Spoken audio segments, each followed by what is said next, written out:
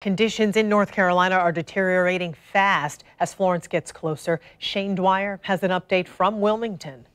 We're here in Wilmington, North Carolina, where the outer bands of Hurricane Florence are just starting to make shore here. The trees starting to whip, the rain starting to come down, and the wind now starting to pick up a little bit to where we have sustained winds that we really start to feel like there is a storm coming ashore, and those gusts then peaking up as well. Officials here in North Carolina have warned everyone it was time to get out last night, and if you wanted to get out earlier today, that was the time to do it. Now at this point, we have kind of transitioned into the hunker down and shelter in place phase.